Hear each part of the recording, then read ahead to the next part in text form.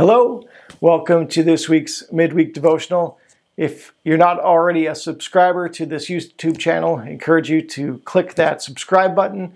And if you have found these devotionals or any of our other content here on this channel beneficial to you, we'd love it if you just clicked a thumbs up and let us know, give us some feedback about how these have benefited you and been an encouragement to you.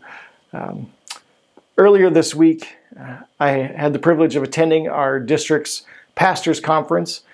During the first session of teaching, the speaker was teaching out of John 6 and the passage of Jesus feeding the 5,000.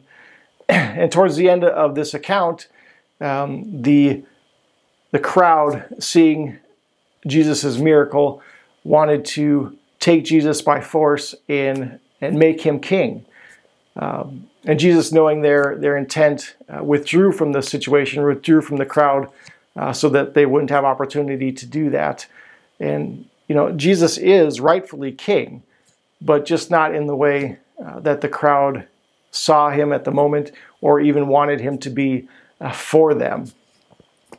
And the speaker continued then to point out that we kind of do this in our own lives today with Jesus, that we say that we see Jesus in the works that he does, and we as Christians are a part of Jesus' kingdom, yet in the moment our actions or our decisions and our behaviors indicate that we're choosing to identify and bow down to other kingdoms, other worldly kingdoms in that moment. And this really resonated with me because I feel and I see this tension all around me all the time in my own life. When at home, when I confront my teenagers on some of their choices or behaviors, and their reasoning is, well, this is what everybody else is doing. This is the way everybody else acts.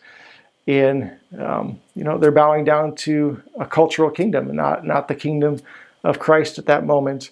Or when I see Christians online bowing down to a political kingdom over Christ's kingdom, or even in my own life as I struggle with selfishness and bowing down to a kingdom of self rather than Christ's kingdom and a kingdom of servant leadership as Christ has outlined for us.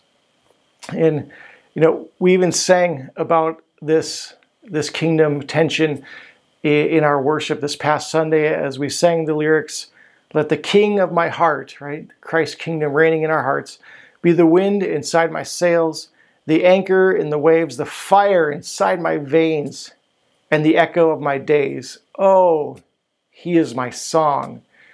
Right? We sang about this tension, and even through Randy's message as he was teaching through Jesus' words in Luke 6, Randy said that Jesus is teaching that his kingdom is one of delayed gratification. As Christians, as we seek his kingdom first, we should be willing to be hungry now, to weep now, to be excluded and hated now, because we have the very presence of Jesus with us now as believers. And we have the eternal promise of his kingdom to come. Or the woes, right? We talked about we could reject Jesus' kingdom in our life and choose at any moment to live for our own satisfaction, being rich now, being well-fed, laughing, being well-respected, and finding our value and satisfaction in those things. But those things ultimately are temporary. They don't satisfy, they pass away.